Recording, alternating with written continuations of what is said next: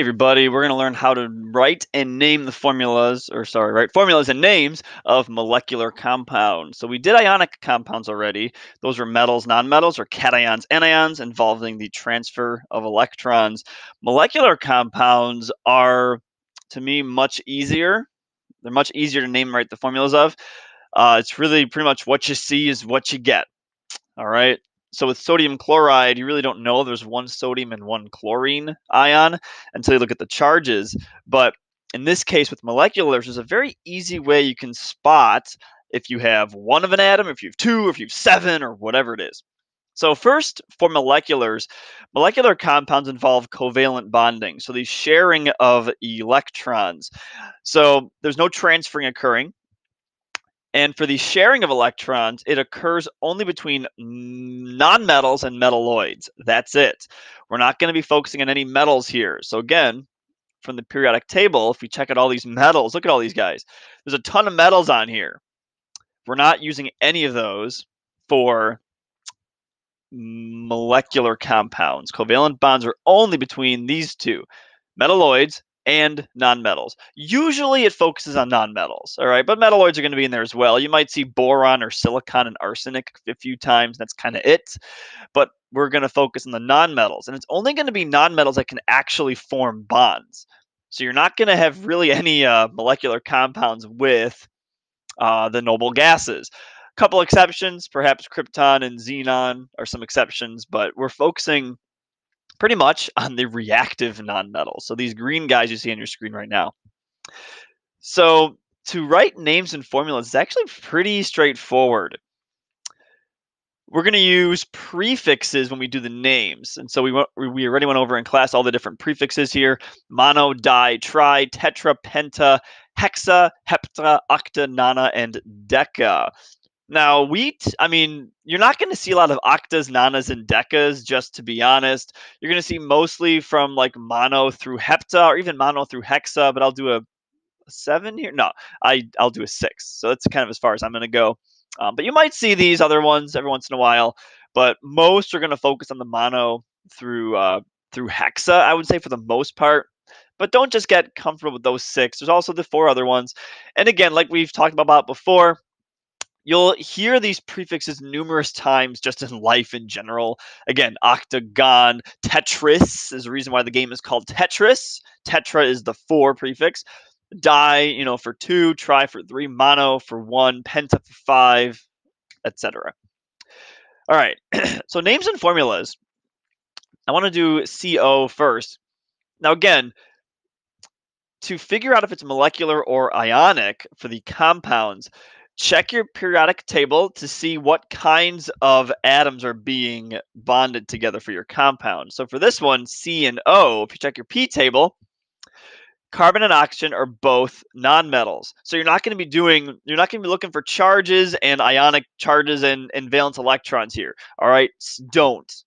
All right, a lot of people say, wait, they're two negatives, or like you can't get the electrons to balance. It's impossible. No, it's not. Okay, you're getting too comfortable with the ionics. All right, so that's your comfort zone. Now we're changing it a little bit. All right, so if you learn how to Velcro your shoes together, now you're learning how to tie your laces. So don't try to Velcro laces together. It's not gonna happen. Don't just give up. It's a different way to do things. It's okay. It's life. Oh well. So carbon and oxygen, two nonmetals. So that's how we're going to know that we're going to be using the rules for covalent bonding and molecular compounds. And these are much easier than ionics. Just hear me out. So we got C and O. What I like to do first is I like to write the first element, carbon, all right? And then the second element, we're going to end it with I, like we did for the ionics when there was one atom for the second ion, for the anion. So sodium chloride. The chlorine was on the periodic table. It was not a polyatomic ion, so we have carbon and oxide. So this looks a little weird though, carbon oxide. It's not a correct name. So for molecular compounds, the second element only, if there's sorry, the second element always, not only, always, you're going to put a prefix before the element, before the ide element. So carbon, we have one oxygen. right up here, one atom of oxygen is a mono prefix. So I'm going to call this one carbon monoxide. There we go. There's only one carbon. I'm not going to do monocarbon monoxide. That just sounds weird. So the rule is just if the first element is all by itself, there's only one atom of it, you just call it its element name, carbon. Second element, you need a prefix before the "ide" element, so carbon monoxide. You've all heard of that before, so you're not going to call it carbon oxide. That's not a thing. Carbon monoxide is CO. Cool. All right, next one. S2Cl6. So to name this one with a covalent way or molecular compound way, again, look at your periodic table. Sulfur and chlorine. There we go. Sulfur and chlorine, they're two nonmetals. So you're not going to look up on the charges and the valence electrons go, oh, it's not going to work. You can't put two anions together. Well, true, you can't, but these are going to bond covalently because they are two nonmetals. They both want to share electrons. They don't want to steal, or they want us both steal. So they're going to try to steal as best they can. They're going to share electrons to make that bond. So sulfur and chlorine, two sulfurs and 6 chlorines. So if I have two sulfurs, again, just like the first one, I'm going to put sulfur first. Since I have two of them, I'm going to go up here. My prefix for sulfur, or sorry, my prefix for two is di. So I'm going to go sulfur to show I have two of them. And then I'm going to end this one with chloride. Just like up here, it was oxide. Here is Cl, which is chlorine, so chloride. 6 is hexa. Your hexagon's got 6 sides. So I'm going to go disulfur hexachloride. Here we go. Done. Not too bad.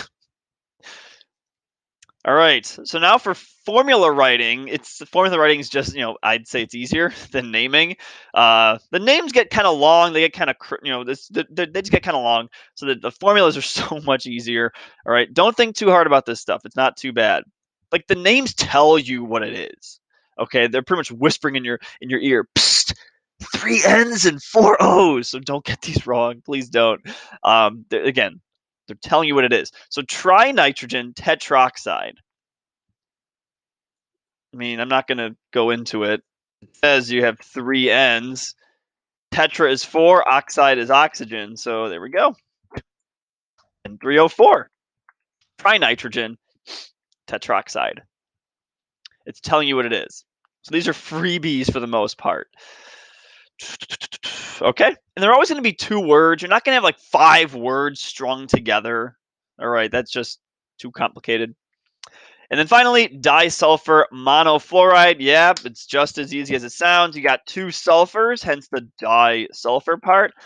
Monofluoride is 1 fluorine. So go. Disulfur monofluoride. That's it. And note here, the mono, you don't start the word with the name with mono. Just check this guy out, carbon monoxide. Okay. Whenever you're not sure, just remember you exhale carbon dioxide. You don't exhale monocarbon dioxide. Okay. So never start the name with mono. Some people do, and I never understand why, because you've all heard of carbon monoxide and carbon dioxide.